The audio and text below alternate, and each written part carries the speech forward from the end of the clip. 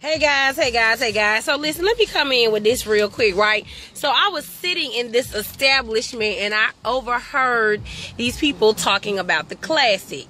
So, I mean, they were in mixed company. And if you all understand what I'm saying, they were in mixed company. So it was mixed company sitting at the table.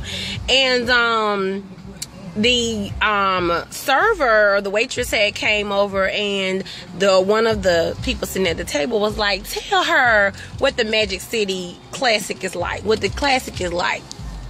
So the girl was like, yeah, it is loud, it is ratchet, it's like the Auburn Alabama game turned up times 10. You really can't get any reception out there. It's just a whole lot of people. It's crowded. It's loud. It's noisy.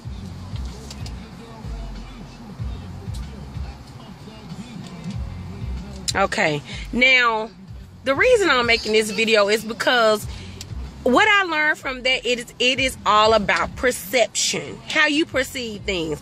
Because the young lady the other young lady, she was like, I told you, it's loud, it's ratchet, it's just a lot of ratchet people. But had she asked me what the Magic City Classic is like, I necessarily wouldn't have said that. As a matter of fact, I know that half of the stuff she said, I would not have said. For example, it is crowded. It is a lot of people. It is loud. It is noisy. You're not going to get any reception.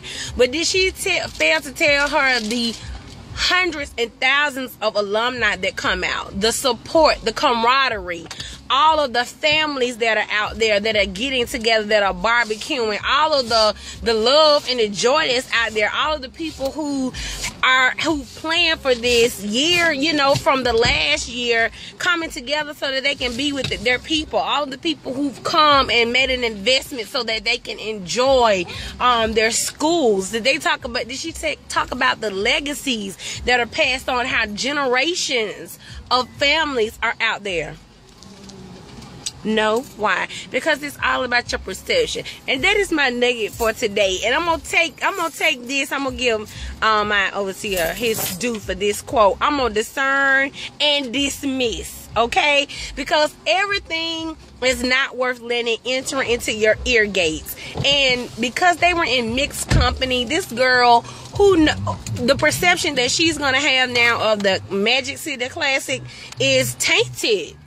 And we have got to watch how we're looking at things, how we're perceiving things. Are you perceiving the glass as half empty, or are you perceiving it as half full? Are you saying that you're broke, busted, and disgusted, or are you saying I am next in line for a blessing? God did it for my brother, my sister, he's gonna do it for me next. Are you saying that I'm preparing, God is positioning me for my next breakthrough? It is on the way.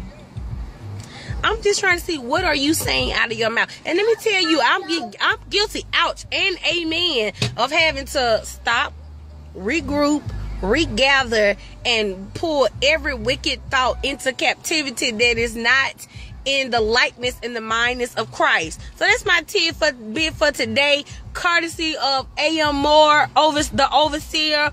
Discern and dismiss. Take the meat, throw away the bone. Everything is not worthy of entering into your ear gates. All right, guys.